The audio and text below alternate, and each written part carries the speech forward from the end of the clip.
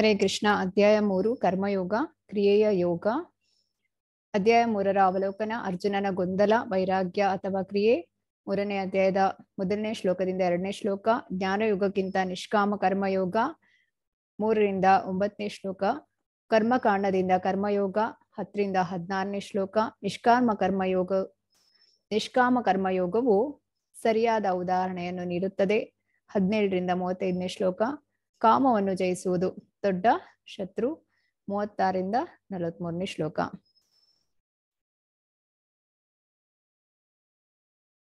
So ಇಲ್ಲಿ ಕರ್ಮ ಯೋಗ ಅಂತ ಹೇಳಿದ್ರೆ ಏನು?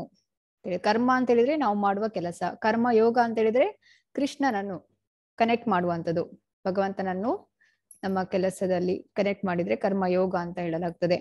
ಈಗ ಇಲ್ಲಿ ಒಬ್ಬನಿಗೆ ಒಂದು ಮಾವಿನಕಾಯಿ ಒಂದು ಬಿತ್ತನೆ ಮಾಡ್ತಾನೆ.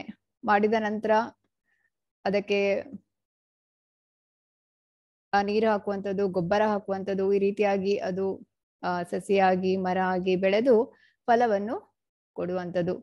ಇಲ್ಲಿ ಆತ ಫಲವಾದ ಒಂದು ನಿರೀಕ್ಷೆಯನ್ನು ಇಟ್ಕೊಳ್ತಾನೆ. ಆಮೇಲೆ ತಿಳಿತಾನೆ ಇದೆಲ್ಲವೂ ಕೂಡ ನನ್ನ ಶ್ರಮದಿಂದ ಆಗಿರುವಂಥದ್ದು, ನಾನು ಇದನ್ನು ಬೆಳೆಸಿರುವಂಥದ್ದು, ಹಾಗೆ ಎಲ್ಲವೂ ನನಗೆ ಸಲ್ಲಬೇಕು ಅಂತ ಹೇಳಿ ಅವನು ತಿಳಿತಾನೆ. ಆದ್ರೆ ಇಲ್ಲಿ ಅವನು ತಿಳಿಬೇಕಾಗಿರುವಂಥದ್ದು ಏನಂತ ಹೇಳಿದ್ರೆ, ಈ ಸೂರ್ಯನ ಬೆಳಕು, ಗಾಳಿ, ನೀರು, ಗೊಬ್ಬರ ಎಲ್ಲವೂ ಕೂಡ ಕೊಟ್ಟಿರುವಂಥದ್ದು ಯಾರು? ಕೃಷ್ಣ. ಹಾಗಾಗಿ ಕೃಷ್ಣನಿಗೆ ಎಲ್ಲವನ್ನು ಸಮರ್ಪಣೆ ಮಾಡಿ ನಂತರ ಕೃಷ್ಣ ಏನು ಕೊಡ್ತಾನೆ ಅದನ್ನ ತೆಗೆದುಕೊಳ್ಬೇಕು. ಇದನ್ನು ನಾವು ಇನ್ನು ವಿವರವಾಗಿ ಇಲ್ಲಿ ನೋಡಲಿದ್ದೇವೆ.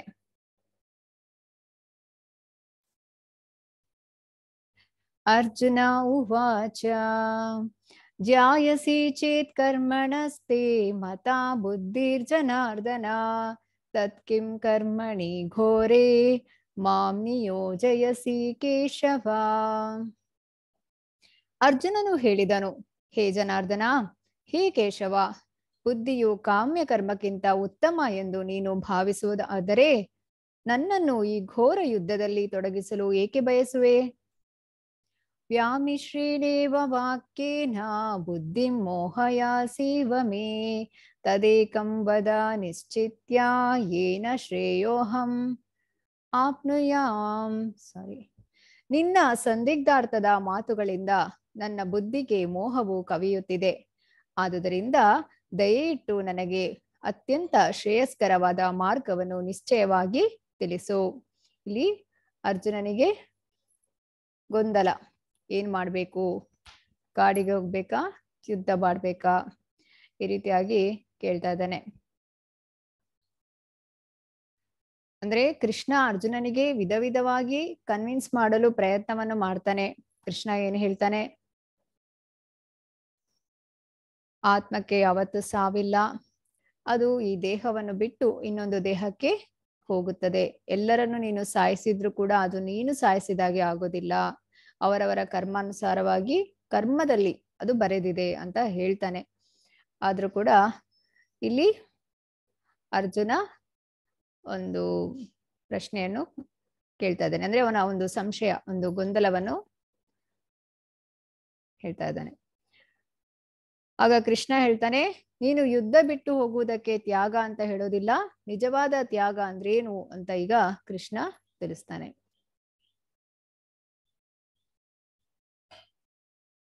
ಇಲ್ಲಿ ನೋಡ್ಬೋದು ನೀವು, ಏಕಂ ವದ, ಏನಾದ್ರೂ ಒಂದನ್ನು ಹೇಳು. ತಾನು ಕೃಷ್ಣ ಪ್ರಜ್ಞೆಯಲ್ಲಿ ಇದ್ದು ಯುದ್ಧ ಮಾಡ್ಬೇಕಾ, ಇಲ್ಲ ಕಾಡಿಗೆ ಹೋಗಿ ಧ್ಯಾನ ಮಾಡ್ಬೇಕಾ ಅಂತ ಹೇಳಿ ಪ್ರಶ್ನೆ ಕೇಳ್ತಾ ಇದ್ದಾನೆ. ನ ಹಿ ಕಶ್ಚಿತ್ ಕ್ಷಣಮಪಿ ಜಾತು ತಿಷ್ಠತ್ಯ ಕರ್ಮ ಕೃತ್ ಕಾರ್ಯತೆ ಹ್ಯವಶಃ ಕರ್ಮ ಸರ್ವ ಪ್ರಕೃತಿ ಜೈರ್ಗುಣೈಹಿ. ಪ್ರಕೃತಿಯಿಂದ ಬಂದ ಗುಣಗಳಿಗೆ ಅನುಗುಣವಾಗಿ ಕರ್ಮವನ್ನು ಪ್ರತಿಯೊಬ್ಬನೂ ಮಾಡಲೇಬೇಕಾಗುತ್ತದೆ. ಆದುದರಿಂದ ಯಾರೂ ಒಂದು ಕ್ಷಣವಾದರೂ ಏನನ್ನೂ ಮಾಡದೇ ಇರಲು ಸಾಧ್ಯವಿಲ್ಲ. ಈಗ ಪ್ರಕೃತಿಯಿಂದ ಬಂದ ಗುಣಗಳಿಗೆ, ಯಾವುದು? 3 ಗುಣಗಳು, ಸತ್ವ, ರಜೋ, ತಮೋ ಗುಣ. ಇದಕ್ಕೆ ಅನುಗುಣವಾಗಿ ಪ್ರತಿಯೊಬ್ಬರೂ ಕೂಡ ಕೆಲಸವನ್ನು ಮಾಡಲೇಬೇಕು. ಕೆಲಸ ಮಾಡದೆ ಯಾರು ಕೂಡ ಸುಮ್ಮನೆ ಕುಳಿತುಕೊಳ್ಳೋದಕ್ಕೆ ಸಾಧ್ಯ ಇಲ್ಲ. ಏನಿಲ್ಲ ಅಂತ ಹೇಳಿದ್ರು ಅವರು ಊಟವನ್ನು ಎಲ್ಲ ಅಡಿಗೆ ತಯಾರಿ ಮಾಡಿಕೊಟ್ಟು ಊಟ ಮಾಡ್ಲಿಕ್ಕೆ ಆದ್ರೂ ಅವರು ಅವರ ಕೈಯನ್ನು ಉಪಯೋಗಿಸ್ಲೇಬೇಕು. ಸುಮ್ಮನೆ ಊಟವೇ ಹೋಗಿ ಅವರ ಬಾಯಿಯೊಳಗೆ ಬೀಳುವುದಿಲ್ಲ. ಅದೇ ರೀತಿ ಇಲ್ಲಿ ಪ್ರತಿಯೊಬ್ಬರು ಕೂಡ ಕೆಲಸ ಮಾಡ್ಲೇಬೇಕು. ಯಾರು ಕೂಡ ಒಂದು ಕ್ಷಣವಾದ್ರೂ ಏನನ್ನು ಮಾಡದೇ ಇರಲು ಸಾಧ್ಯ ಇಲ್ಲ. ಏನಾದ್ರೂ ಒಂದು ಮಾಡ್ಲೇಬೇಕು. ಕರ್ಮೇಂದ್ರಿಯಾಣಿ ಸಂಯಮ್ಯ ಆಸ್ತೆ ಮನಸಾ ಸ್ಮರನ್ ಇಂದ್ರಿಯಾರ್ಥಾನ್ ವಿಮೂಢಾತ್ಮ ಮಿಥ್ಯಾಚಾರ ಸ ಉಚ್ಯತೆ. ಕರ್ಮೇಂದ್ರಿಯಗಳನ್ನು ನಿಗ್ರಹಿಸಿ ಇಂದ್ರಿಯ ವಿಷಯಗಳಲ್ಲಿ ಮನಸ್ಸು ನೆಟ್ಟ ಮನುಷ್ಯನನ್ನು ವಿಮೂಢ ಆತ್ಮನೆಂದು ಮಿಥ್ಯಾಚಾರಿ ಎಂದು ಕರೆಯುವರು. ಈಗ ನೀವು ನೋಡ್ಬೋದು, ಕೆಲವರು ಎಲ್ಲವನ್ನು ತ್ಯಾಗ ಮಾಡಿ ಕಾಡಿಗೆ ಹೋಗುವಂಥದ್ದು, ಅಲ್ಲಿ ತಪಸ್ಸನ್ನು ಮಾಡುವಂಥದ್ದು, ಈ ರೀತಿಯಾಗಿ ಫೋರ್ಸ್ಫುಲಿ ಇಂದ್ರಿಯ ನಿಗ್ರಹ ಮಾಡ್ಲಿಕ್ಕೆ ಹೋಗ್ತಾರೆ. ಆದ್ರೆ ಅದು ಅವರಿಗೆ ಸಾಧ್ಯ ಆಗೋದಿಲ್ಲ. ಮತ್ತೆ ನೋಡ್ತೀವಿ ನಾವು, ಅವ್ರ 2-3 ಮದ್ವೆ ಆಗುವಂಥದ್ದು ಈ ರೀತಿಯಾಗಿ ಆಗ್ತಾರೆ. ಹಾಗಾಗಿ ಇಂದ್ರಿಯಗಳನ್ನು ನಿಗ್ರಹಿಸ್ಬಿಟ್ಟು ಆ ಒಂದು ಭಗವಂತನ ಒಂದು ಧ್ಯಾನ ಮಾಡ್ತೀನಿ ಅಂತ ಹೇಳಿದ್ರೆ ಅದು ಸಾಧ್ಯ ಇಲ್ಲ. ಅವರನ್ನ ಮಿಥ್ಯಾಚಾರಿ ಅಂತ ಹೇಳ್ತಾರೆ. ಯಾಕಂತ ಹೇಳಿದ್ರೆ ಅವರು ಮೇಲ್ನೋಟಕ್ಕೆ ಅವರು ಒಂದು ಧ್ಯಾನ ಮಾಡುವಾಗೆ ಒಂದು ಆಧ್ಯಾತ್ಮಿಕದಲ್ಲಿ ಇದ್ದಾರೆ ಅಂತ ಅನ್ಸಿದ್ರು ಕೂಡ ಅವರು ಇಂದ್ರಿಯಗಳನ್ನು ಕಂಟ್ರೋಲ್ ಮಾಡಿರೋದಿಲ್ಲ. ಇದಕ್ಕೆ ಇಲ್ಲಿ ಹೇಳುವಂಥದ್ದು, ಇಂದ್ರಿಯ ತೃಪ್ತಿಗಾಗಿ ಸಾಧನಗಳನ್ನು ಅರಸುತ್ತಾ ಯೋಗಿಯಂತೆ ತೋರಿಸಿಕೊಳ್ಳುವವನು ಆಗಾಗ ತತ್ವಶಾಸ್ತ್ರವನ್ನು ಕುರಿತು ಮಾತನಾಡಬಹುದು. ಆತನನ್ನು ಕುಟಿಲ ಮನುಷ್ಯನೆಂದೇ ಮೋಸಗಾರನೆಂದೇ ಕರೆಯಬೇಕಾಗ್ತದೆ.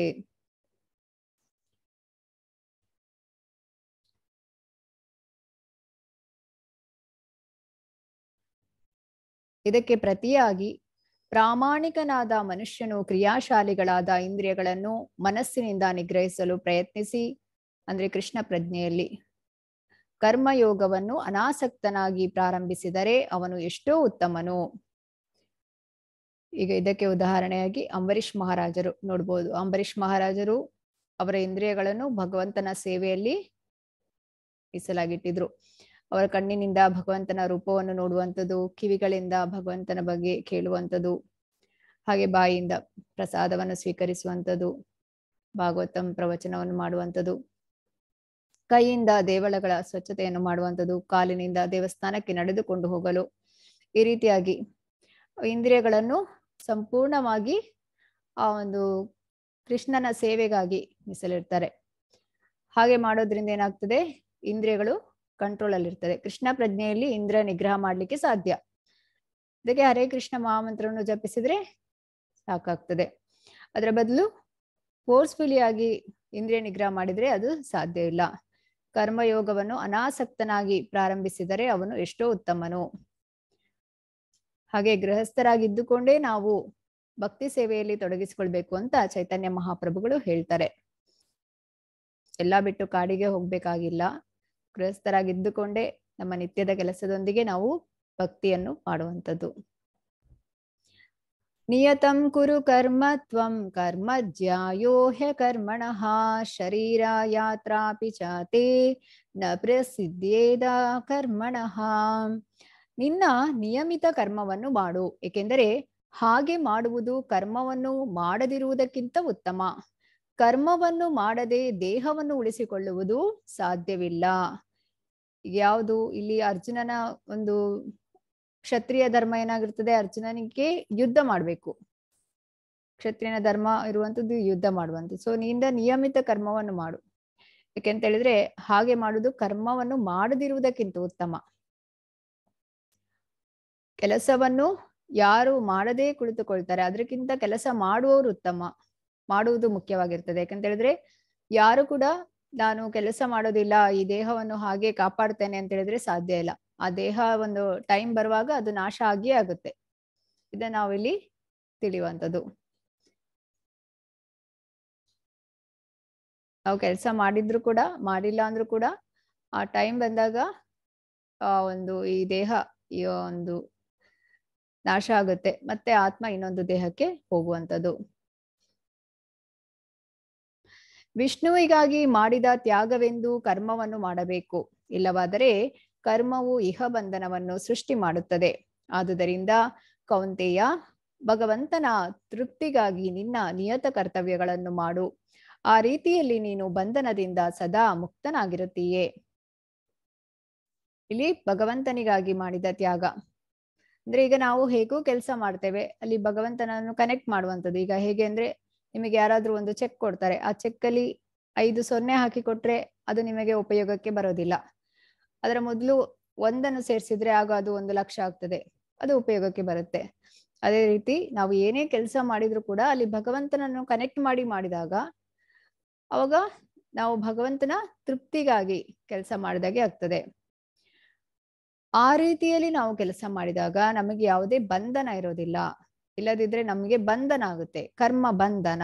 ಇದನ್ನ ನಾವು ಇನ್ನಷ್ಟು ವಿವರವಾಗಿ ಮುಂದಿನ ಅಧ್ಯಾಯಗಳಲ್ಲಿ ತಿಳಿಯಲಿದ್ದೇವೆ. ಹಾಗೆ ಇಲ್ಲಿ ಹೇಳುವಂಥದ್ದು, ಕೌಂತೆಯ ಅಂದ್ರೆ ಕುಂತಿಯ ಪುತ್ರನೇ, ಅರ್ಜುನನೇ, ಭಗವಂತನ ತೃಪ್ತಿಗಾಗಿ ನಿನ್ನ ನಿಯತ ಕರ್ತವ್ಯಗಳನ್ನು ಮಾಡು. ನೀನು ಕೆಲಸ ಮಾಡು, ಆದ್ರೆ ನೀನು ಫಲಾಪೇಕ್ಷೆ ಇಟ್ಟುಕೊಳ್ಬೇಡ. ಫಲವನ್ನು ಭಗವಂತನಿಗೆ ಬಿಟ್ಟು ಬಿಡಬೇಕು. ಯಜ್ಞಶಿಷ್ಟಾಶಿನ ಸಂತೋ ಮುಚ್ಯಂತೆ ಸರ್ವ ಕಿಲ್ಬಿಷೈ ಭುಂಜತೆ ತೇ ತ್ವಗಂ ಪಾಪ ಯೇ ಪಚಂತ್ಯಾತ್ಮ ಕಾರಣಾತ್. ಭಗವಂತನ ಭಕ್ತರು ಎಲ್ಲಾ ಬಗೆಯ ಪಾಪಗಳಿಂದಲೂ ಬಿಡುಗಡೆ ಹೊಂದುತ್ತಾರೆ, ಏಕೆಂದರೆ ಅವರು ಯಜ್ಞದ ಶೇಷವನ್ನು ಊಟ ಮಾಡುತ್ತಾರೆ. ವೈಯಕ್ತಿಕ ಸಂತೋಷಕ್ಕೋಸ್ಕರ ಪಾಕ ಮಾಡಿಕೊಳ್ಳುವವರು ಖಂಡಿತವಾಗಿಯೂ ಪಾಪವನ್ನೇ ಊಟ ಮಾಡುತ್ತಾರೆ.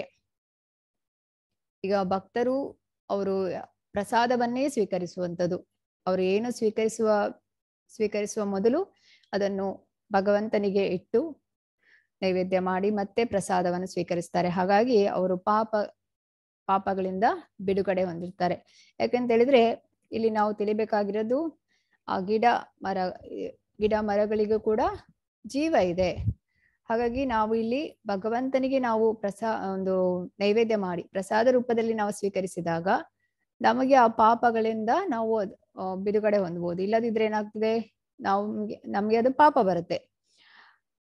ಅದಕ್ಕೆ ಇಲ್ಲಿ ಹೇಳುವಂಥದ್ದು, ವೈಯಕ್ತಿಕ ಸಂತೋಷಕ್ಕೋಸ್ಕರ ಪಾಕ ಮಾಡಿಕೊಳ್ಳುವವರು, ನಮಗಾಗಿ ನನಗಿವತ್ತು ಇದಿಷ್ಟ ಅನ್ಕೊಂಡು ನಾವು ಏನಾದ್ರೂ ಮಾಡ್ಕೊಂಡು ತಿಂದ್ರೆ ಅದು ಏನಾಗ್ತದೆ, ಖಂಡಿತವಾಗಿಯೂ ಪಾಪವನ್ನೇ ಊಟ ಮಾಡ್ತಾರೆ. ಹಾಗಾಗಿ ಇಲ್ಲಿ ಹೇಳುವಂಥದ್ದು, ಭಕ್ತರು ಯಾವಾಗಲೂ ಭಗವಂತನ ಸಂತೋಷಕ್ಕಾಗಿ ಮಾಡ್ತಾರೆ. ಇದನ್ನು ಬ್ರಹ್ಮ ಸಂಹಿತೆಯಲ್ಲಿ ಹೇಳುವಂಥದ್ದು, ಪ್ರೇಮಾಂಜನ ಚುರಿತ ಭಕ್ತಿ ವಿಲೋಚನೇನ ಸಂತ ಸದೈವ ಹೃದಯೇಶು ವಿಲೋಕಯಂತಿ. ಸದಾ ಭಗವಂತನಿಗೆ ಸಮರ್ಪಣೆ ಮಾಡದೆ ಏನನ್ನೂ ಸ್ವೀಕರಿಸಲಾರರು ಭಕ್ತರು.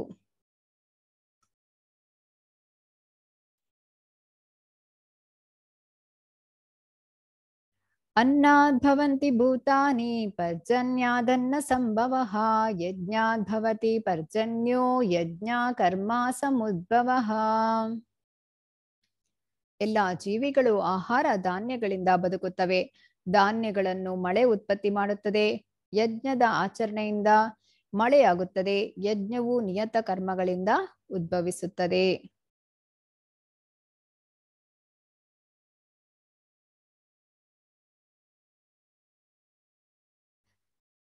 ಕರ್ಮ ಬ್ರಹ್ಮೋದ್ಭವಂ ವಿದ್ಧಿ ಬ್ರಹ್ಮಾಕ್ಷರ ಸಮುದ್ಭವಂ ತಸ್ಮಾತ್ ಸರ್ವಾಗತಂ ಬ್ರಹ್ಮ ನಿತ್ಯಂ ಯಜ್ಞೆ ಪ್ರತಿಷ್ಠಿತಂ. ವೇದಗಳಲ್ಲಿ ನಿಯಂತ್ರಿತವಾದ ಕರ್ಮಗಳನ್ನು ವಿಧಿಸಿದೆ. ವೇದಗಳು ದೇವೋತ್ತಮ ಪರಮಪುರುಷನಿಂದ ನೇರವಾಗಿ ವ್ಯಕ್ತವಾಗಿವೆ. ಆದುದರಿಂದ ಸರ್ವಾಂತರ್ಯಾಮಿ ಪರಬ್ರಹ್ಮನು ನಿತ್ಯವಾಗಿ ಯಜ್ಞ ಕರ್ಮಗಳಲ್ಲಿ ಪ್ರತಿಷ್ಠಿತನಾಗಿರುತ್ತಾನೆ. ಸೊ ಇಲ್ಲಿ ಕಲಿಯುಗದಲ್ಲಿ ನಾವು ಯಾವ ಯಜ್ಞ ಮಾಡಬೇಕು? ಸಂಕೀರ್ತನ ಯಜ್ಞ ಮಾಡಬೇಕು. ವೇದಗಳಲ್ಲಿ ಕೂಡ ನೋಡ್ಬೋದು, ಆ ಯಜ್ಞ ಯಾಗಾದಿಗಳನ್ನು ಮಾಡಿದ ನಂತರ ಕಡೆಯದಾಗಿ ಹೇಳ್ತಾರೆ, ಕೃಷ್ಣಾರ್ಪಣ ಮಸ್ತು ಅಂತೇಳಿ. ಎಲ್ಲವೂ ಕೂಡ ಕೃಷ್ಣನಿಗೆ ಸಮರ್ಪಿತವಾಗಿರುತ್ತದೆ. ಏವಂ ಪ್ರವರ್ತಿತಂ ಚಕ್ರಂ ನಾನು ವರ್ತಯಾತಿ ಹಯಃ ಅಘಾಯುರಿಂದ್ರಿಯಾರಾಮೋ ಮೋಘಂ ಪಾರ್ಥ ಸ ಜೀವತಿ. ಅರ್ಜುನ, ವೇದಗಳು ಪ್ರವರ್ತಿಸಿದ ಈ ಯಜ್ಞ ಚಕ್ರವನ್ನು ಯಾರು ಮಾನವ ಜೀವನದಲ್ಲಿ ಅನುಸರಿಸುವುದಿಲ್ಲವೋ ಅವರದು ನಿಶ್ಚಯವಾಗಿ ಪಾಪವೇ ತುಂಬಿದ ಬದುಕು. ಇಂದ್ರಿಯಗಳ ತೃಪ್ತಿಗಾಗಿಯೇ ಬದುಕುವ ಇಂತಹ ಮನುಷ್ಯನ ಬದುಕು ವ್ಯರ್ಥ. ಯಾಕೆಂತ ಹೇಳಿದ್ರೆ, ಪ್ರಾಣಿಗಳು ಕೂಡ ನಮ್ಮಾಗೆ ಬದುಕುವಂಥದ್ದು. ಆಹಾರ, ನಿದ್ರಾ, ಭಯ, ಮೈಥುನ, ಈ ರೀತಿಯಾಗಿ ನಾವು ಕೂಡ ಪ್ರಾಣಿಗಳ ರೀತಿಯಾಗಿ ಬದುಕಿದ್ರೆ ಅವಾಗ ಏನಾಗುತ್ತೆ, ನಮ್ಮ ಬದುಕು ವ್ಯರ್ಥವಾಗುತ್ತದೆ ಅಂತ ಹೇಳಿದ್ರೆ, ನಾವು ಸಾಯುವಾಗ ಯಾವ ಭಾವ ಇರುತ್ತೆ ಅದೇ ನಮಗೆ ಮುಂದಿನ ಜನ್ಮದಲ್ಲಿ ಆ ಒಂದು ದೇಹ ಸಿಗುವಂಥದ್ದು. ಅಂದ್ರೆ ಇವಾಗ ನಾವು ಸಾಯುವಾಗ ಆ ಒಂದು ಯಾವ ಗುಣದಲ್ಲಿ ಇರ್ತೇವೆ, ತಮೋ ಗುಣ, ರಜೋಗುಣ, ಸತ್ವಗುಣ, ಊರರಲ್ಲಿ ಕೂಡ. ಈಗ ಹೆಚ್ಚು ಯಾರು ಮಾಂಸಾಹಾರ ಸೇವನೆ ಮಾಡ್ತಾರೆ ಅವರು ಮುಂದಿನ ಜನ್ಮದಲ್ಲಿ ಹುಲಿ ಆಗ್ತಾರೆ ಅಂತ ಹೇಳ್ತಾರೆ. ಅದೇ ರೀತಿ ಹೆಚ್ಚು ನಿದ್ರೆ ಯಾರು ಮಾಡ್ತಾರೆ ಅವರು ನೆಕ್ಸ್ಟ್ ಜನ್ಮದಲ್ಲಿ ಹೆಬ್ಬಾವು ಆಗ್ತಾರೆ ಅಂತ ಹೇಳ್ತಾರೆ. ಈ ರೀತಿಯಾಗಿ ಅಂದ್ರೆ ಯಾವಾಗ ನಾವು ಕೃಷ್ಣ ಪ್ರಜ್ಞೆಯಲ್ಲಿ ಇದ್ದು ಭಗವಂತನ ಸೇವೆಯನ್ನು ಮಾಡ್ತಾ ಇರ್ತೇವೆ ಅವಾಗ ಭಗವಂತ ನಿರ್ಧರಿಸ್ತಾನೆ, ಭಗವಂತ ನಿರ್ಧರಿಸ್ತಾನೆ ಭಕ್ತನಿಗೆ ಮುಂದಿನ ಜನ್ಮದಲ್ಲಿ ಒಂದು ಯಾವ ಒಂದು ಜನ್ಮ ಸಿಗುತ್ತೆ ಮತ್ತು ಅವರು ಹೇಗೆ ಆ ಒಂದು ಭಕ್ತಿಯನ್ನು ಆಧ್ಯಾತ್ಮಿಕದಲ್ಲಿ ಮುಂದುವರಿಯಲಿಕ್ಕೆ ಅನುಕೂಲ ಮಾಡಿ ಕೊಡ್ತಾನೆ ಭಗವಂತ. ಈಗ ಯಜ್ಞ ಚಕ್ರ, ಇದು ನಾವು ತಿಳಿಲೇಬೇಕು. ಅದನ್ನೇ ಇಲ್ಲಿ ಹೇಳಿರುವಂಥದ್ದು, ಯಜ್ಞ ಚಕ್ರವನ್ನು ವೇದಗಳು ಪ್ರವರ್ತಿಸಿದ ಯಜ್ಞ ಚಕ್ರವನ್ನು ಯಾರು ಮಾನವ ಜೀವನದಲ್ಲಿ ಅನುಸರಿಸುವುದಿಲ್ಲವೋ ಅವರದು ನಿಶ್ಚಯವಾಗಿ ಪಾಪವೇ ತುಂಬಿದ ಬದುಕು. ಇದನ್ನು ಹೇಗೆ ತಿಳಿಯೋದು ಅಂತ ಹೇಳಿದ್ರೆ,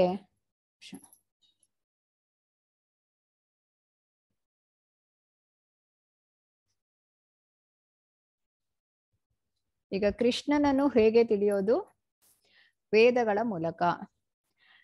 ಕೃಷ್ಣನನ್ನು ಹೇಗೆ ತಿಳಿಯೋದು? ವೇದಗಳ ಮೂಲಕ. ವೇದಗಳಲ್ಲಿ ಏನಿದೆ? ನಮ್ಮ ಕರ್ತವ್ಯಗಳು, ನಾವು ಏನೆಲ್ಲ ಮಾಡಬೇಕು ಕೆಲಸಗಳು. ಮತ್ತೆ ಈಗ ವೇದಗಳಲ್ಲಿ ಏನಿದೆ ಅಂತ ಹೇಳಿದ್ರೆ ನಮ್ಮ ಕರ್ತವ್ಯಗಳು ಅಂತ ಹೇಳಿದ್ರೆ ಇಲ್ಲಿ ಪ್ರಭುಪಾದರು ಹೇಳುವಂಥದ್ದು, ನಾವು 8 ಗಂಟೆ ಕೆಲಸ ಮಾಡಿದ್ರೆ ಸಾಕಾಗ್ತದೆ ಅಂತ ಹೇಳಿ. 8 ಗಂಟೆ ಆತ್ಮಕ್ಕೆ ನಾವು ಇಡ್ಬೇಕು. ಅಂದ್ರೆ ಭಗವಂತನ ಸೇವೆ ಮಾಡೋದಕ್ಕೆ, ಜಪ ಮಾಡೋದು, ಕ್ಲಾಸ್ ಕೇಳೋದು, ಭಗವದ್ಗೀತೆ ಓದುವಂಥದ್ದು, ಸೇವೆ ಮಾಡುವಂಥದ್ದು, ಭಕ್ತರ ಸಂಘದಲ್ಲಿ ಇದ್ದುಕೊಂಡು ಹೆಚ್ಚು ಭಗವಂತನ ಬಗ್ಗೆ ತಿಳಿಲಿಕ್ಕೆ ಸಾಧ್ಯವಾಗ್ತದೆ.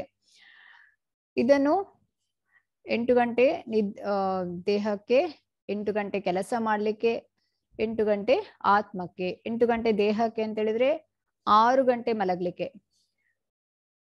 ಮತ್ತೆ 2 ಗಂಟೆಯಲ್ಲಿ ಬೆಳಿಗ್ಗೆ ಅರ್ಧ ಗಂಟೆ, ಸಂಜೆ ಅರ್ಧ ಗಂಟೆ, ಈ ರೀತಿಯಾಗಿ ಬೆಳಿಗ್ಗೆ 1 ಗಂಟೆ, ಸಂಜೆ 1 ಗಂಟೆ ನಾವು ಇದು ತಿನ್ಲಿಕ್ಕೆ, ಸ್ನಾನ ಇತ್ಯಾದಿ. ಈ ರೀತಿಯಾಗಿ 8 ಗಂಟೆ ದೇಹಕ್ಕೆ, 8 ಗಂಟೆ ಕೆಲಸ ಮಾಡಬೇಕು ಮತ್ತು 8 ಗಂಟೆ ಆತ್ಮಕ್ಕೆ, ಈ ರೀತಿಯಾಗಿ ನಮ್ಮ ಕರ್ತವ್ಯ ಇರ್ಬೇಕು.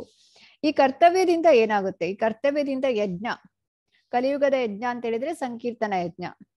ಇದಕ್ಕೆ ಒಂದು ಉದಾಹರಣೆ ನೋಡುದಾದ್ರೆ, ಒಂದು ಪ್ರಸಿದ್ಧ ದೇವಸ್ಥಾನದಲ್ಲಿ ಅಲ್ಲಿ ಏನಾಗುತ್ತೆ ಅಂತ ಹೇಳಿದ್ರೆ, ಅಲ್ಲಿ ಆ ಪ್ರದೇಶದಲ್ಲಿ ಮಳೆಯೇ ಬಂದಿರೋದಿಲ್ಲ. ಅವರು ಎಷ್ಟೋ ಯಜ್ಞ ಯಾಗಾದಿಗಳನ್ನು ಮಾಡ್ತಾರೆ, ಮಳೆ ಬಂದಿರೋದಿಲ್ಲ.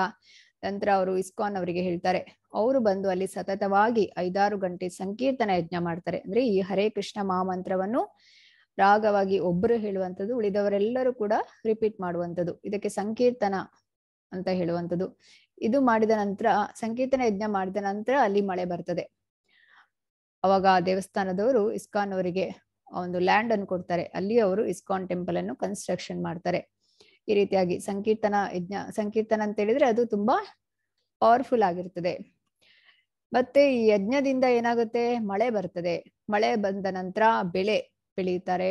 ಬೆಳೆ ಬೆಳೆದ ನಂತರ ಮತ್ತೆ ನಾವು ಈ ಒಂದು ಆಹಾರವನ್ನು ತಯಾರಿಸಿದ ನಂತರ ಶುಚಿತ್ವದಲ್ಲಿ ಸ್ನಾನ ಮಾಡಿ ನಾವು ಆಹಾರವನ್ನು ತಯಾರಿಸಿ ಅದನ್ನು ಭಗವಂತನಿಗೆ ನೈವೇದ್ಯವಾಗಿಟ್ಟು ನಂತರ ಸ್ವೀಕರಿಸುವಂಥದ್ದು. ಇದನ್ನು ಯಾರು ಅನುಸರಿಸ್ತಾರೆ ಅವರಿಗೆ ಪಾಪದಿಂದ ಬಿಡುಗಡೆ ಹೊಂದಬಹುದು. ಹೀಗೆ ಮಾಡ್ಲಿಲ್ಲ ಅಂದ್ರೆ ಪಾಪ ಬರುತ್ತೆ ಅಂತ ಹೇಳಲಾಗ್ತದೆ. ಇನ್ನು ಶ್ರೀಮದ್ ಭಾಗವತಮಿನ 11ನೇ ಸ್ಕಂದದ 5ನೇ ಅಧ್ಯಾಯ 32ನೇ ಶ್ಲೋಕದಲ್ಲಿ ಏನು ಹೇಳ್ತಾ ಇದ್ದಾರೆ ಭಗವಂತ ಅಂತ ಹೇಳಿದ್ರೆ, ಯಜ್ಞೇನೈ ಸಂಕೀರ್ತನ ಪ್ರಾಯೇ ಯಜಂತೀಹಿ ಸುಮೇಧಸಃ.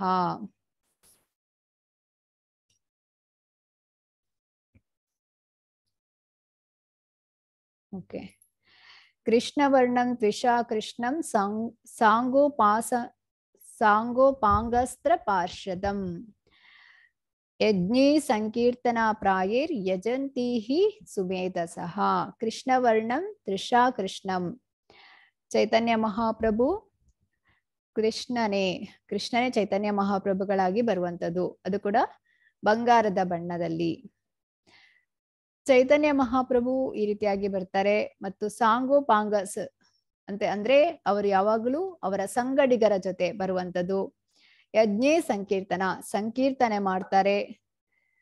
ಯಜಂತಿ ಸುಮೇಧ ಸಹ, ಬುದ್ಧಿವಂತರು ಇದರಲ್ಲಿ ಪಾಲ್ಗೊಳ್ತಾರೆ. ಹಾಗೆ ನಾವು ಬುದ್ಧಿವಂತರಾಗಬೇಕು. ನಾವು ಚೈತನ್ಯ ಮಹಾಪ್ರಭುರವರ ಸಂಕೀರ್ತನ ಯಜ್ಞದಲ್ಲಿ ಪಾಲ್ಗೊಳ್ಬೇಕು.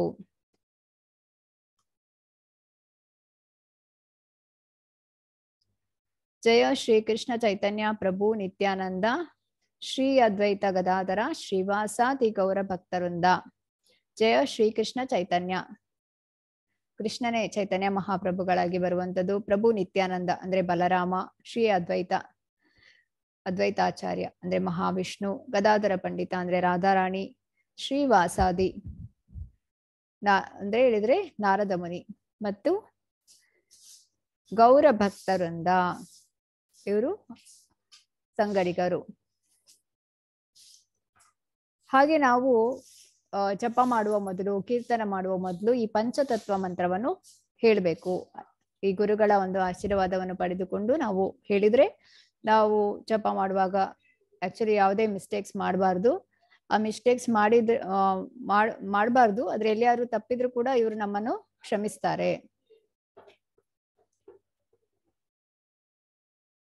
ನಂತರ ನಾವು ಹರೇ ಕೃಷ್ಣ ಕೃಷ್ಣ ಕೃಷ್ಣ ಹರೇ ಹರೇ, ಹರೇ ರಾಮ ರಾಮ ರಾಮ ಹರೇ ಹರೇ ಎಂದು ಜಪಿಸುವಂಥದ್ದು.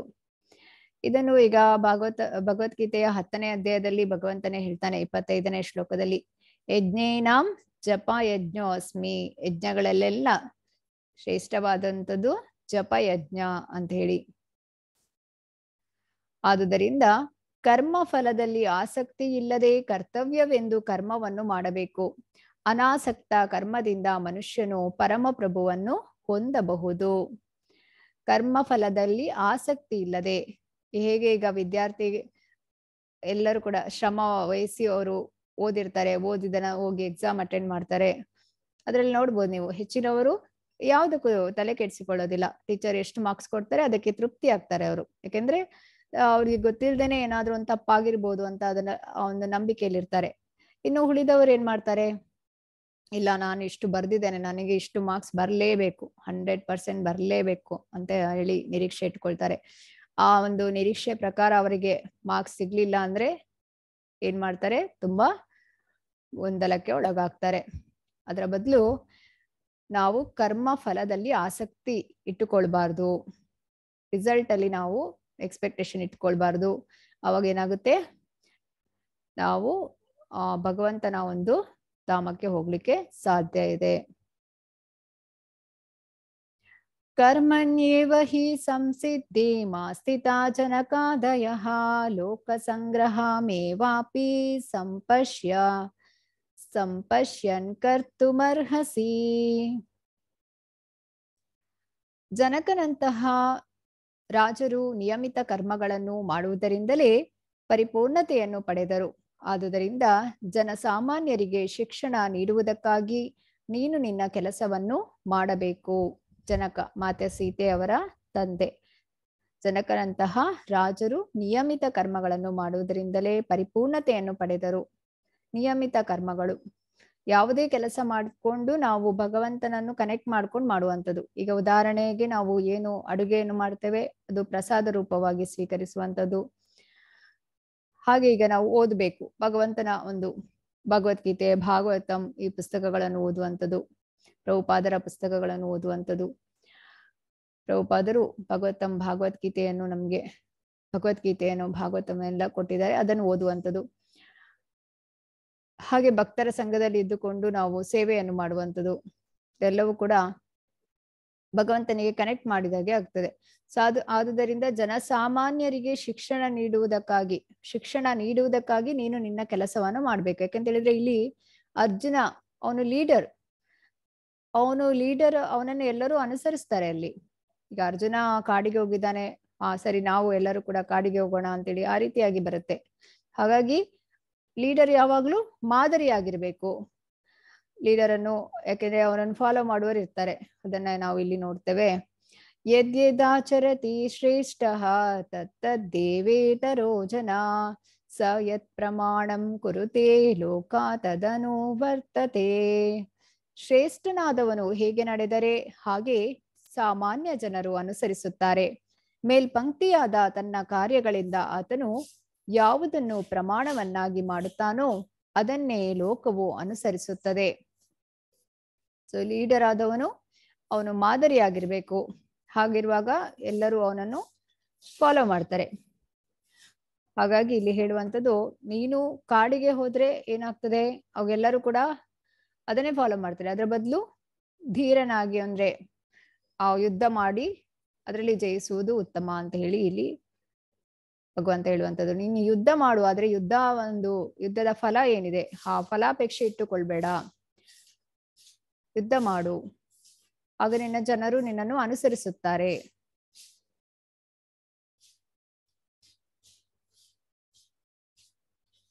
ಯಾಕೆಂದ್ರೆ ಅದನ್ನೇ ಲೋಕವು ಅನುಸರಿಸುತ್ತದೆ. ಇದಕ್ಕೆ ಉದಾಹರಣೆಯಾಗಿ ಹೇಳ್ತಾರೆ, ತಾಯಿ ಮಗುವನ್ನು ಕರೆದುಕೊಂಡು ಸನ್ಯಾಸಿ ಬಳಿ ಹೋಗುವಂಥದ್ದು, ಸ್ವಾಮೀಜಿ ಬಳಿ ಹೋಗುವಂಥದ್ದು. ಆ ಸ್ವಾಮೀಜಿ ಬಳಿ ತಾಯಿ ಹೇಳ್ತಾಳೆ, ನನ್ನ ಮಗ ತುಂಬಾ ಸ್ವೀಟ್ಸ್ ತಿಂತಾನೆ ಅಂತೇಳಿ, ಸ್ವಲ್ಪ ಬುದ್ಧಿ ಹೇಳಿ ಅವನಿಗೆ ಅಂತೇಳಿ. ಆಗ ಸ್ವಾಮೀಜಿ ಹೇಳ್ತಾರೆ, ಸರಿ ನಾಳೆ ಬನ್ನಿ ಅಂತೇಳಿ. ನಾಳೆ ಬಂದಾಗ ಕೂಡ ಮರುದಿವ್ಸ ಹೋದಾಗ ಕೂಡ ಸ್ವಾಮೀಜಿ ಹೇಳ್ತಾನೆ, ಇಲ್ಲ ಒಂದ್ 2 ದಿವಸ ಬಿಟ್ಟು ಬನ್ನಿ ಅಂತ ಹೇಳ್ತಾರೆ. ಸೊ 2 ದಿವಸ ಬಿಟ್ಟು ಹೋದಾಗ ಆ ಸ್ವಾಮೀಜಿ ಹೇಳ್ತಾನೆ ಮಗುವಿಗೆ, ಹೇಳ್ತಾರೆ ನೀನು ಸ್ವೀಟ್ಸ್ ತಿನ್ಬೇಡ ಅಂತೇಳಿ. ಸರಿ ಅಂತ ಒಪ್ಪಿಕೊಳ್ಳುತ್ತೆ ಅದು.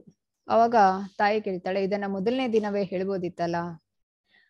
ಅವಾಗ ಸ್ವಾಮೀಜಿ ಹೇಳ್ತಾರೆ, ನಾನು ಕೂಡ 2 ದಿನದ ಹಿಂದೆ ಸ್ವೀಟ್ಸ್ ತಿಂತಾ ಇದ್ದೆ, ಇವಾಗ ಬಿಟ್ಟಿದ್ದೇನೆ. ಹಾಗಾಗಿ ಇಲ್ಲಿ ನಾವು ತಿಳಿಬೇಕಾಗಿರೋದು ಏನಂತ ಹೇಳಿದ್ರೆ, ಲೀಡರ್ ಆದವನು ಏನ್ ಮಾಡ್ತಾನೆ ಅದನ್ನೇ ಉಳಿದವರು ಅನುಸರಿಸ್ತಾರೆ ಅಂತ ಹೇಳಿ.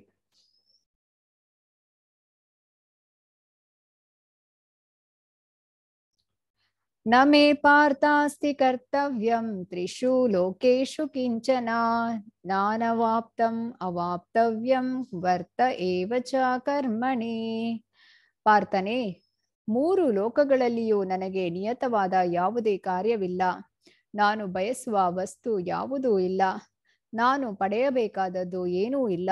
ಆದರೂ ನಾನು ನಿಯಮಿತ ಕರ್ತವ್ಯಗಳಲ್ಲಿ ನಿರತನಾಗಿದ್ದೇನೆ. ಸೊ ಇಲ್ಲಿ ಭಗವಂತ ಹೇಳುವಂಥದ್ದು, 3 ಲೋಕಗಳಲ್ಲಿಯೂ ಕೂಡ ಯಾವುದೇ ಕಾರ್ಯವಿಲ್ಲ. ಯಾವುದೂ ಕೂಡ ಭಗವಂತ ಯಾವ ವಸ್ತುವನ್ನು ಕೂಡ ಬಯಸೋದಿಲ್ಲ, ಪಡೆಯಬೇಕಾದ್ದು ಕೂಡ ಏನೂ ಇಲ್ಲ. ಆದ್ರೂ ನಾನು ನಿಯಮಿತ ಕರ್ತವ್ಯಗಳಲ್ಲಿ ನಿರತನಾಗಿದ್ದೇನೆ.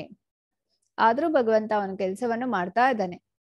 ಇಲ್ಲಿ ನೋಡ್ಬೋದು ನೀವು, ತಂದೆಯ ಪಾದುಕೆಯನ್ನು ಶಿರದ ಮೇಲೆ ಇಟ್ಟುಕೊಂಡು ಕೊಂಡೋಗ್ತಾ ಇರೋದು. ಅರ್ಜುನನು ಹೇಳುತ್ತಾನೆ, ವೃಷ್ಣಿಯ ಸಂತತಿಯವನಾದ ಕೃಷ್ಣನೇ, ಮನುಷ್ಯನು ಇಷ್ಟವಿಲ್ಲದಿದ್ದರೂ ಬಲಾತ್ಕಾರದಿಂದ ಪಾಪ ಕಾರ್ಯಗಳನ್ನು ಮಾಡಲು ಯಾವುದರಿಂದ ಪ್ರಚೋದಿತನಾಗುತ್ತಾನೆ?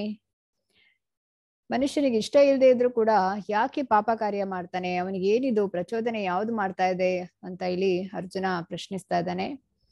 ದೇವೋತ್ತಮ ಪರಮ ಪುರುಷನು ಹೇಳಿದನು, ಅರ್ಜುನ, ರಜೋಗುಣದ ಸಂಪರ್ಕದಿಂದ ಹುಟ್ಟಿ ಅನಂತರ ಕ್ರೋಧವಾಗಿ ಮಾರ್ಪಡುವ ಕಾಮವೇ ಇದಕ್ಕೆ ಕಾರಣವಾಗುತ್ತದೆ.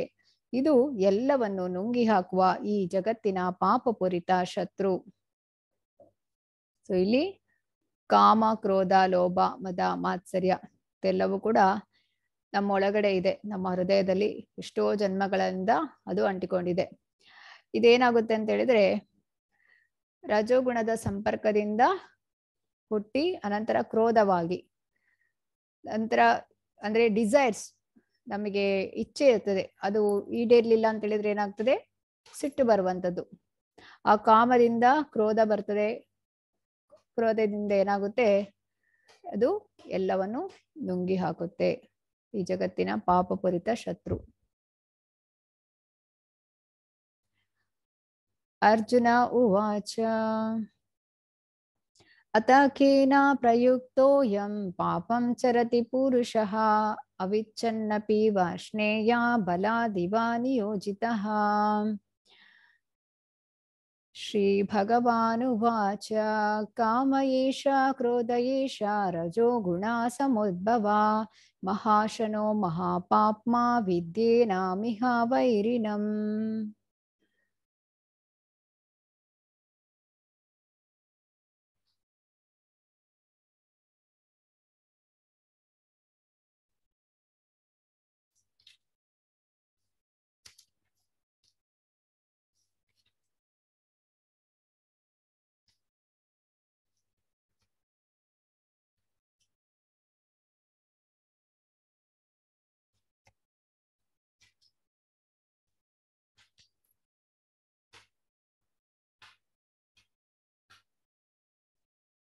ಶ್ರೀ ಚೈತನ್ಯ ಮಹಾಪ್ರಭುಗಳು ಶಿಕ್ಷಾಷ್ಟಕಮಲ್ಲಿ ಹೇಳ್ತಾರೆ, ಚೇತೋ ದರ್ಪಣ ಮಾಜವಂ ಭವ ಮಹಾದಾವಾಗ್ನಿ ನಿರ್ವಾಪಣಂ.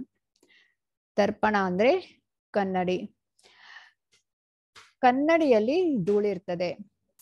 ಸೊ ಇಲ್ಲಿ ಹೊಗೆಯಲ್ಲಿ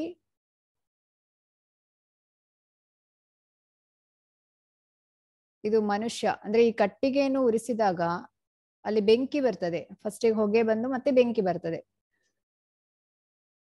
ನಂತರ ಇಲ್ಲಿ ಧೂಳಲ್ಲಿ ಕನ್ನಡಿ. ಕನ್ನಡಿ ಅಂತ ಹೇಳಿದ್ರೆ ಇದು ಪಕ್ಷಿಗೆ ಹೋಲಿಸಲಾಗ್ತದೆ. ಭ್ರೂಣದಲ್ಲಿ ಮರ, ಭ್ರೂಣದಲ್ಲಿ ಮಗು ಅಂದ್ರೆ ಮರಕ್ಕೆ ಹೋಲಿಸಲಾಗ್ತದೆ. ಯಾಕೆ ಈ ರೀತಿ ಹೋಲಿಸಿದ್ದಾರೆ ಅಂತ ಹೇಳಿದ್ರೆ, ಈಗ ಮನುಷ್ಯನಿಗೆ ಕೃಷ್ಣ ಪ್ರಜ್ಞೆ ತೆಗೆದುಕೊಳ್ಳೋದಕ್ಕೆ ತುಂಬಾ ಅವಕಾಶ ಇದೆ, ಆದ್ರೆ ಪಕ್ಷಿಗೆ ಕಷ್ಟ, ಅಂದ್ರೆ ಮನುಷ್ಯನಿಗಿಂತ ಕಷ್ಟ. ಹಾಗೆ ಅದಕ್ಕೆ ಧೂಳಿಗೆ ಹೋಲಿಸಲಾಗ್ತದೆ. ಆದ್ರೆ ಮರಗಳಿಗೆ ಇನ್ನೂ ಜಾಸ್ತಿ ಕಷ್ಟ, ಯಾಕೆಂದ್ರೆ ಎಷ್ಟೋ ಸಾವಿರಾರು ವರ್ಷಗಟ್ಟಲೆಯಿಂದ ಬಿಸಿಲು ಮಳೆ ಗಾಳಿ ಇದಕ್ಕೆ ಮರ ನಿಂತೇ ಇರ್ತದೆ. ಇದನ್ನು ನಾವು ನೋಡ್ಬೋದು. ಇನ್ನು ಗರ್ಭದ ಶಿಶು, ಇದಕ್ಕೆ ಭಾಗವತಮಲ್ಲಿ ಹೇಳ್ತಾರೆ, ಅದಕ್ಕೆ ಉಸಿರು ಕಟ್ಟಿಸಿದಾಗೆ ಆಗುತ್ತೆ ಅಂತೇಳಿ.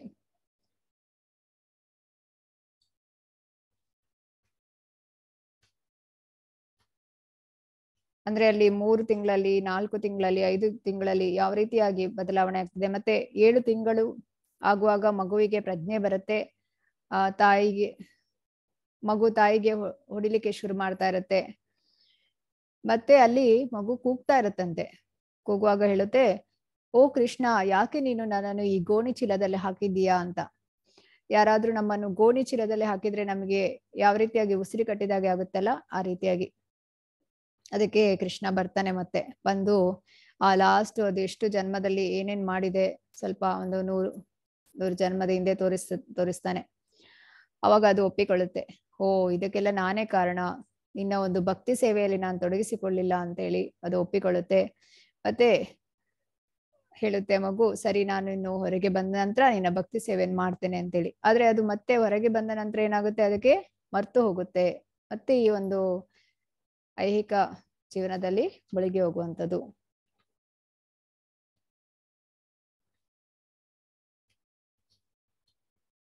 ಅದಕ್ಕೆ ಹೇಳುವಂಥದ್ದು, ಈ ಒಂದು ಮನುಷ್ಯ ಜನ್ಮ ಶ್ರೇಷ್ಠ ಜನ್ಮ. ಇದನ್ನು ನಾವು ಭಗವಂತನ ಭಕ್ತಿ ಸೇವೆಯನ್ನು ಮಾಡೋದಕ್ಕೆ ಉಪಯೋಗಿಸ್ಬೇಕು. ಭಗವಂತನನ್ನು ಹೇಗೆ ಖುಷಿ ಪಡಿಸುವಂಥದ್ದು, ಇದು ನಮ್ಮ ಉದ್ದೇಶ ಆಗಿರ್ಬೇಕು. ನಮ್ಮ ಇಂದ್ರಿಯಗಳನ್ನು ಭಗವಂತನ ಸೇವೆಗೆ ಮೀಸಲಾಗಿರ್ಬೇಕು. ಇದಕ್ಕೆ ಒಂದು ಉದಾಹರಣೆ ನೋಡೋದಾದ್ರೆ, ಈಗ ಇಮೋಷನಲ್ ಕೋಶೆಂಟ್ ಮತ್ತೆ ಇಂಟೆಲಿಜೆಂಟ್ ಕೋಶೆಂಟ್ ಮತ್ತೆ ಈ ಒಂದು ಸ್ಪಿರಿಚುವಲ್ ಕೋಶೆಂಟ್, ಇದನ್ನ ನೋಡೋದಾದ್ರೆ, ಈಗ ಕಂಪ್ಯೂಟರ್ ಅಲ್ಲಿ ಈಗ ಲ್ಯಾಪ್ಟಾಪ್ ಅಲ್ಲಿ ಇಂಟೆಲಿಜೆಂಟ್ ಕೋಶೆಂಟ್ ಇದೆ, ಮತ್ತೆ ಹಸುವಿನಲ್ಲಿ ಕೂಡ ಇದೆ, ಮತ್ತೆ ನನ್ನಲ್ಲಿ ಕೂಡ ಇದೆ. ಸೊ ಇಮೋಷನಲ್ ಕೂಡ ಕಂಪ್ಯೂಟರ್ಗೆ ಇಮೋಷನಲ್ ಆಗೋದಿಲ್ಲ, ಆದ್ರೆ ಹಸುಗೆ ಇಮೋಷನಲ್ ಆಗುತ್ತೆ, ಮನುಷ್ಯರಿಗೆ ಕೂಡ ಇಮೋಷನಲ್ ಆಗುತ್ತೆ. ಸ್ಪಿರಿಚುವಲ್ ಬಂದಾಗ ಕಂಪ್ಯೂಟರ್ಗೆ ಕೂಡ ಆಗೋದಿಲ್ಲ, ಅವಕಾಶ ಇಲ್ಲ, ಹಸುವಿಗೆ ಕೂಡ ಆಗೋದಿಲ್ಲ, ಆದ್ರೆ ಮನುಷ್ಯರಿಗೆ ಸಾಧ್ಯ ಇದೆ. ಹಾಗಾಗಿ ಮನುಷ್ಯ ಜನ್ಮ ಇರುವಂತದ್ದು ಆತ್ಮ ಸಾಕ್ಷಾತ್ಕಾರಕ್ಕಾಗಿ, ಇಂದ್ರಿಯ ಸುಖಕ್ಕಾಗಿ ಅಲ್ಲ. ಇದಕ್ಕೆ ಚೈತನ್ಯ ಮಹಾಪ್ರಭುಗಳು ಹೇಳುವಂಥದ್ದು, ಭಾರತ ಭೂಮಿ ಜನ್ಮ ಹೊಯ್ಲ ಜನ್ಮ ಸಾರ್ಥಕರಿ ಫಿರ್ ಕರೋ ಪರ ಉಪಕಾರಿ. ನಮ್ಮ ಜನ್ಮ ಸಾರ್ಥಕ ಆಗದೇನೆ ನಾವು ಇನ್ನೊಬ್ಬರಿಗೆ ಹೇಗೆ ಉಪಕಾರ ಮಾಡೋದು ಅಂತ. ಮೊದಲಿಗೆ ನಾವು ಕೃಷ್ಣ ಭಕ್ತರಾಗ್ಬೇಕು, ಮತ್ತೆ ನಾವು ಇನ್ನೊಬ್ಬರಿಗೆ ಹೇಳ್ಬೇಕು. ಇಲ್ಲದಿದ್ರೆ ಏನು ಪ್ರಯೋಜನವಿಲ್ಲ. ಬೆಂಕಿಯು ಹೊಗೆಯಿಂದ ಮುಚ್ಚಲ್ಪಟ್ಟಂತೆ, ಕನ್ನಡಿಯು ಧೂಳಿನಿಂದ ಮುಚ್ಚಲ್ಪಟ್ಟಂತೆ, ಅಥವಾ ಭ್ರೂಣವು ಗರ್ಭದಿಂದ ಮುಚ್ಚಲ್ಪಟ್ಟಂತೆ ಜೀವಿಯು ಈ ಕಾಮದ ವಿವಿಧ ಹಂತಗಳಿಂದ ಮುಚ್ಚಲ್ಪಟ್ಟಿದೆ. ಇಲ್ಲಿ 5 ಕನ್ನಡಿಗೆ ಹೋಲಿಸಲಾಗ್ತದೆ. ಅಂದ್ರೆ ದೇಹವೆಂಬ ಕನ್ನಡಿ, ಮನಸ್ಸು, ಬುದ್ಧಿ, ಆತ್ಮ, ಪರಮಾತ್ಮ. ಈಗ ಮೊದಲನೇ ಕನ್ನಡಿಯಲ್ಲಿ ಧೂಳಿದ್ರೆ 2ನೇ ಕನ್ನಡಿ ಕಾಣಿಸೋದಿಲ್ಲ. ಇಲ್ಲಿ ಪ್ರಭುಪಾದರು ಧೂಳನ್ನು ಕಾಮಕ್ಕೆ ಹೋಲಿಸಿದ್ದಾರೆ. ಅಂದ್ರೆ ಡಿಸೈರ್ಸ್, ಇಚ್ಛೆ.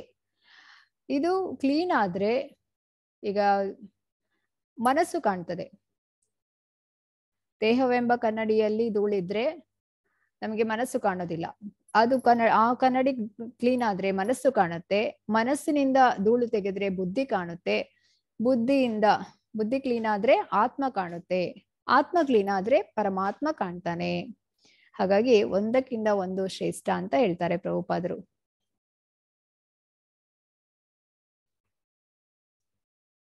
ಆವೃತಂ ಜ್ಞಾನಮೇತೇನ ಜ್ಞಾನಿನೋ ನಿತ್ಯವೈರಿಣ ಕಾಮರೂಪೇಣ ಕೌಂತೆಯ ದುಷ್ಪುರೇನಾನಲೇನ ಚ.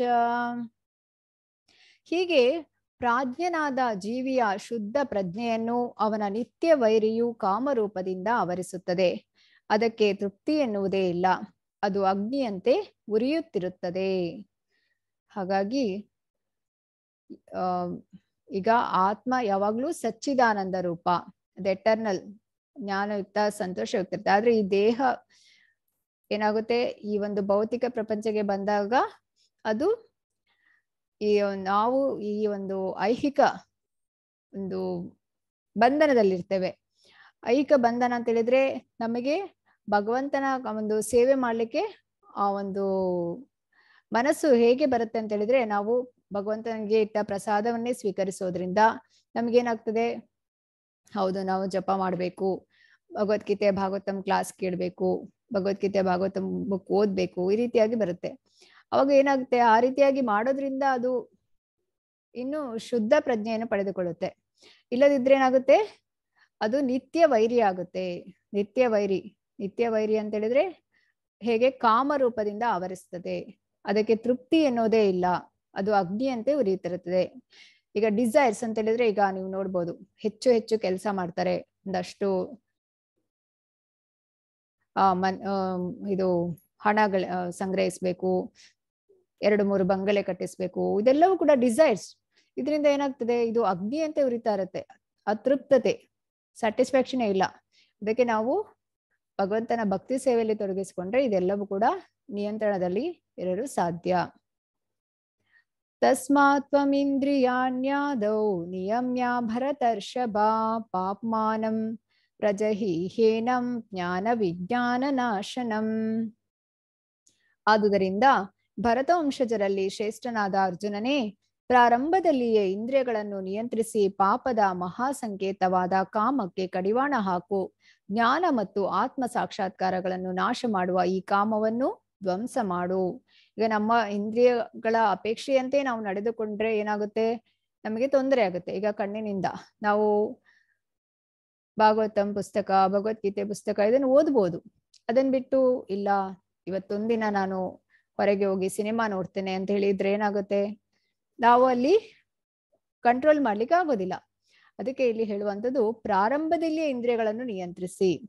ಇಂದ್ರಿಯಗಳನ್ನು ನಿಯಂತ್ರಿಸುವುದು ಅಂತ ಹೇಳಿದ್ರೆ, ಈಗ ಸಿನಿಮಾಗೆ ಹೋಗೋ ಬದಲು ನಾವು ಟೆಂಪಲ್ಗೆ ಹೋಗುವಂಥದ್ದು, ಮಂದಿರಕ್ಕೆ ಹೋಗಿ ಅಲ್ಲಿ ಭಗವಂತನ ಒಂದು ಸುಂದರ ಮೂರ್ತಿಯನ್ನು ನೋಡುವಂಥದ್ದು, ಈ ರೀತಿಯಾಗಿ. ಇದರಿಂದ ಏನಾಗುತ್ತೆ, ನಮಗೆ ಈ ಕಾಮಕ್ಕೆ ಕಡಿವಾಣ ಹಾಕ್ಲಿಕ್ಕೆ ಆಗ್ತದೆ. ಕಾಮಕ್ಕೆ ಕಡಿವಾಣ ಹಾಕೋದು ಯಾಕೆ ಮುಖ್ಯ ಅಂತ ಹೇಳಿದ್ರೆ, ಕಾಮದಿಂದ ಏನಾಗ್ತದೆ, ನಮ್ಗೆ ಆತ್ಮ ಸಾಕ್ಷಾತ್ಕಾರ ಮಾಡಿಕೊಳ್ಳೋದಕ್ಕೆ ಆಗೋದಿಲ್ಲ. ಜ್ಞಾನ ಮತ್ತು ಆತ್ಮ ಸಾಕ್ಷಾತ್ಕಾರಗಳನ್ನು ನಾಶ ಮಾಡುತ್ತೆ ಆ ಕಾಮ. ಹಾಗಾಗಿ ಕಾಮವನ್ನು ನಾವು ಧ್ವಂಸ ಮಾಡೋದು ಹೇಗೆ ಅಂತ ಹೇಳಿದ್ರೆ, ನಾವು ಭಗವಂತನ ಭಕ್ತಿ ಸೇವೆಯನ್ನು ಮಾಡುವಂಥದ್ದು. ಇಲ್ಲಿ ನೀವು 5 ವೇದಿಕೆಗಳನ್ನು ನೋಡಲಿದ್ದೀರಿ. ಮೊದಲನೇ ವೇದಿಕೆ ದೈಹಿಕ ವೇದಿಕೆ. ದೈಹಿಕ ವೇದಿಕೆ ಅಂತ ಹೇಳಿದ್ರೆ ಇದನ್ನ ಅನ್ನಮಯ ಕೋಶ ಅಂತ ಹೇಳ್ತಾರೆ. ಅಂದ್ರೆ ಈಗ ಹೆಚ್ಚಿನವರಿಗೆ ತಿನ್ನೋದು ಮತ್ತೆ ಮಲಗೋದು ಇದೆರಡಿದ್ರೆ ಆಯ್ತು. ಇದನ್ನ ತಮೋಗುಣ ಅಂತ ಹೇಳಲಾಗ್ತದೆ. ಬೇರೆ ಯಾವುದು ಆಸಕ್ತಿ ಇರೋದಿಲ್ಲ ಅವರಿಗೆ. ಇನ್ನು ಇಂದ್ರಿಯ ವೇದಿಕೆ ಅಂದ್ರೆ ಪ್ರಾಣಮಯ ಕೋಶ. ಇದರಲ್ಲಿ ಕೆಲಸದ ಮೇಲೆ ಕೆಲಸ ಸಿಗ್ತಾ ಇರ್ತದೆ. ಕೆಲಸ ಮಾಡ್ಬೇಕು, ಒಂದಷ್ಟು ಹಣ ಸಂಗ್ರಹ ಮಾಡ್ಬೇಕು, ಮತ್ತೆ ಮದುವೆ, ಮನೆ ಕಟ್ಟಿಸುವಂಥದ್ದು, ಈ ರೀತಿಯಾಗಿ. ಅಂದ್ರೆ ಎಲ್ಲರೂ ಜನರು ಹೇಳ್ತಾರೆ, ಓ ಗ್ರೇಟ್, ಒಳ್ಳೆ ಹಾರ್ಡ್ ವರ್ಕರ್, ಈ ತರ ಹೇಳ್ತಾರೆ. ಹಣ ಕೂಡಿಡುವಂಥದ್ದೇ ಅವರ ಒಂದು ಗುರಿಯಾಗಿರುತ್ತದೆ. ಇದು ರಜೋಗುಣದವರ ಲಕ್ಷಣವಾಗಿರುತ್ತದೆ. ನಂತರ ಮಾನಸಿಕ ವೇದಿಕೆ. ಇಲ್ಲಿ ವಿಜ್ಞಾನಿಗಳು, ಕವಿಗಳು ಇವರೆಲ್ಲರೂ ಕೂಡ ಒಂದು ಶಾಂತವಾದ ಪೀಸ್ಫುಲ್ ಆಗಿ ಅವರು ಲೈಫ್ ಲೀಡ್ ಮಾಡ್ತಾ ಇರ್ತಾರೆ. ಅವರು ಪುಸ್ತಕಗಳನ್ನು ಓದ್ತಾರೆ, ಆದ್ರೆ ಯಾವುದು ಕೂಡ ಆಧ್ಯಾತ್ಮಿಕವಾಗಿ ಅಂದ್ರೆ ಆಧ್ಯಾತ್ಮಿಕ ಜ್ಞಾನ ಆಗಿರೋದಿಲ್ಲ. ಇನ್ನು ಬೌದ್ಧಿಕ ವೇದಿಕೆ ಅಂದ್ರೆ ಇಂಟೆಲೆಕ್ಚುಯಲ್ ಪ್ಲಾಟ್ಫಾರ್ಮ್, ಜ್ಞಾನಮಯ ಕೋಶ. ಇದರಲ್ಲಿ ಅವನು ಯೋಚಿಸ್ತಾನೆ, ನಾನು ಯಾರು, ಆತ್ಮ ಯಾರು, ಆತ್ಮಕ್ಕೆ ಪರಮಾತ್ಮನಿಗೆ ಏನು ಕನೆಕ್ಷನ್ ಅಂತ ಯೋಚನೆ ಮಾಡಲು ಶುರು ಮಾಡುವಂಥದ್ದು.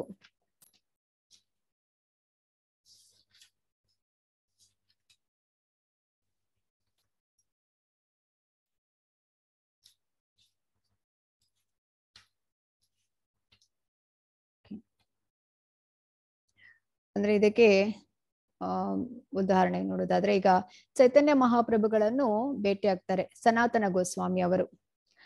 ಸನಾತನ ಗೋಸ್ವಾಮಿ ಅವರು ಭೇಟಿಯಾದಾಗ ಕೇಳ್ತಾರೆ, ಕಿಯಾಮಿ, ನಾನು ಯಾರು? ಯಾಕೆಂದ್ರೆ ಸನಾತನ ಗೋಸ್ವಾಮಿ ಅವರು 5 ಭಾಷೆಗಳಲ್ಲಿ ಅವರು ಲ್ಯಾಂಗ್ವೇಜ್ ಅಲ್ಲಿ ಸ್ಕಾಲರ್ ಆಗಿರ್ತಾರೆ. ಅವರನ್ನೆಲ್ಲರೂ ಕೂಡ ಪಂಡಿತ ಅಂತ ಕರೀತಾ ಇರ್ತಾರೆ. ಆದ್ರೆ ಅವರು ಹೋಗಿ ಕೇಳುವಂಥದ್ದು, ಕಿಯಾಮಿ, ನಾನು ಯಾರು? ಯಾಕೆ ಈ ಒಂದು ಜನ್ಮ ಮೃತ್ಯು ಜರಾವ್ಯಾಧಿ, ಈ ಒಂದು ಕಷ್ಟದಲ್ಲಿದ್ದೇನೆ ನಾನು. ಯಾವುದು ಕಷ್ಟ ಅಂದ್ರೆ ಜನ್ಮ ಮೃತ್ಯು ಜರಾವ್ಯಾಧಿ, ಹುಟ್ಟೋದು, ಸಾಯೋದು, ರೋಗ ಬರೋದು, ಮತ್ತೆ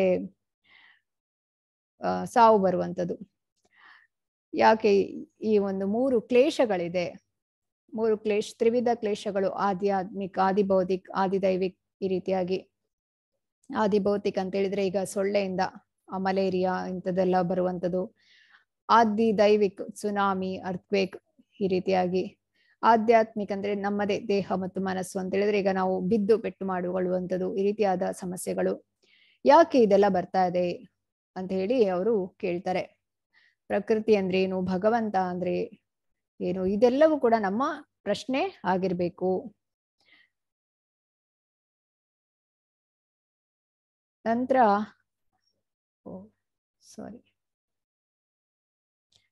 ಆಧ್ಯಾತ್ಮಿಕ ವೇದಿಕೆ. ಇದರಲ್ಲಿ ಗೊತ್ತಾಗುತ್ತೆ, ನಾನು ಈ ದೇಹವಲ್ಲ, ಆತ್ಮ ಮತ್ತು ಪರಮಾತ್ಮನಿಗೆ ಏನು ಸಂಬಂಧ, ಇದೆಲ್ಲವೂ ಕೂಡ ತಿಳಿಯುತ್ತೆ. ಅಂದ್ರೆ ಇಲ್ಲಿ ಪ್ರಾಕ್ಟಿಕಲ್ ಆಗಿ ತೊಡಗಿಸಿಕೊಳ್ತಾನೆ. ಕೃಷ್ಣ ಪ್ರಜ್ಞೆಯ ಉದ್ದೇಶ ಇದೇ ಆಗಿರ್ತದೆ, ಎಲ್ಲರನ್ನು ಕೂಡ ಈ ಆಧ್ಯಾತ್ಮಿಕ ವೇದಿಕೆಗೆ ತರಲಿಕ್ಕೆ. ಸೊ ನೀವೆಲ್ಲರೂ ಕೂಡ ಈ ಒಂದು ಸತ್ವಗುಣ ತಿಳಿದ್ರೆ, ಸತ್ವಗುಣದಲ್ಲಿರೋ ಕಾರಣ ನಿಮಗೆ ಇಲ್ಲಿಗೆ ಬರ್ಲಿಕ್ಕೆ ಬಹಳ ಸುಲಭ ಇದೆ.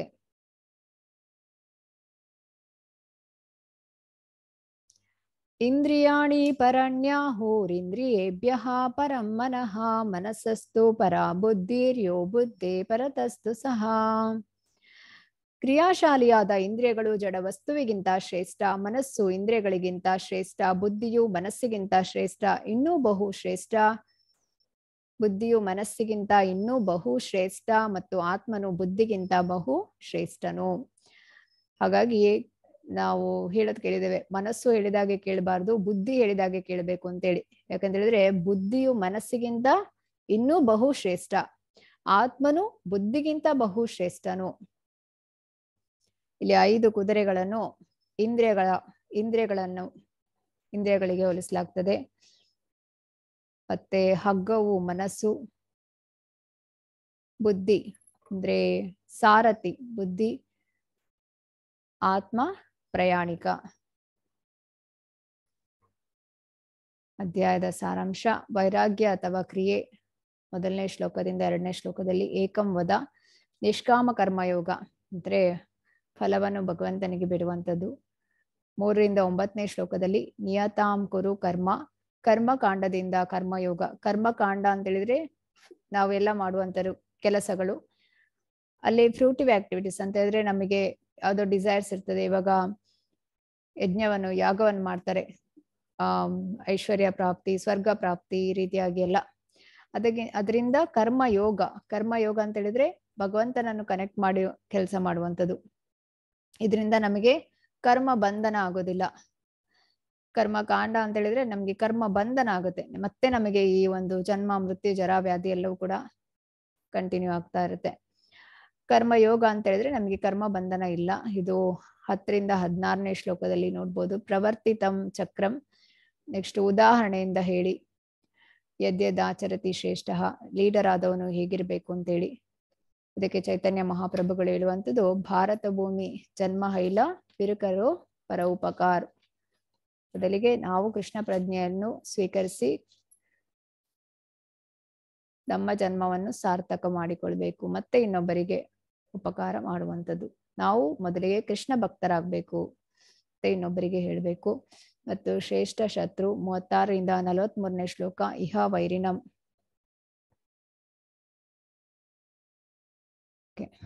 ಹರೇ ಕೃಷ್ಣ ಕೃಷ್ಣ ಕೃಷ್ಣ ಹರೇ ಹರೇ, ಹರೇ ರಾಮ ರಾಮ ರಾಮ ಹರೇ ಹರೇ. ಹರೇ ಕೃಷ್ಣ. ಅರ್ಧರ್ ಪ್ರಶ್ನೆ ಇದ್ರೆ ಹ್ಯಾಂಡ್ ರೈಸ್ ಮಾಡಿ ಕೇಳ್ಬೋದು.